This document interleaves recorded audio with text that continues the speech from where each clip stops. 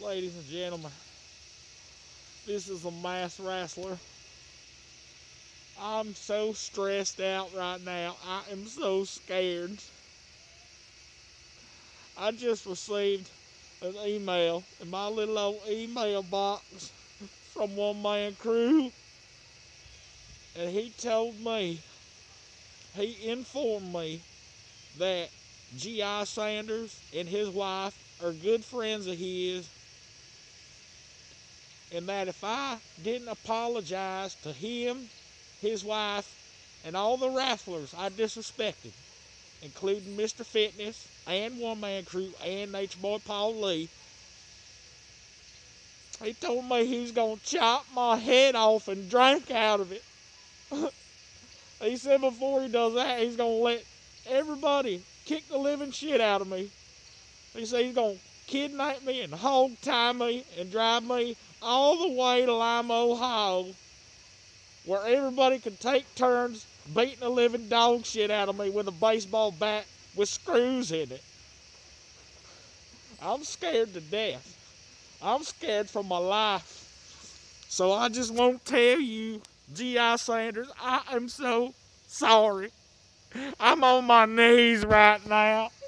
I just want to tell you, I apologize, heartfelt, 100%, with all my heart. And to your wife, I apologize to her. I should have never disrespected her. Mr. Fitness, I'm sorry to you. I'm so sorry.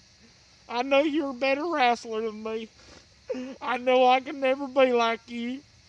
Nature Boy Paulie, I'm sorry to you.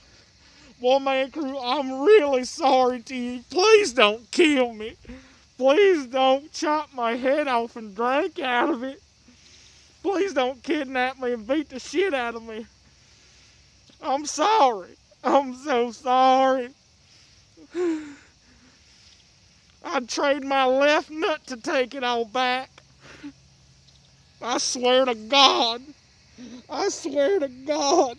I'm so sorry. Please forgive me, Lord Jesus Christ. Please give your power to these people. May they find it in their hearts through the Lord Jesus Christ, our Savior, to forgive me for my sins. I'm so sorry. Please don't kill me. Please forgive me. I know I'm just a piece of shit wannabe wrestler, and I ain't never gonna be anywhere in my life. I'm just jealous of everybody. And that's all it is. I admit it. I'm just a jealous piece of shit motherfucker. I'm the yellow bastard. I'm the one who hides behind the mask because I ain't got the courage to fight anybody. I think I'm going to get my little old Smith & Wesson. I think I'm going to eat a bullet for breakfast this morning. I can't take it anymore. Oh, Jesus, help me.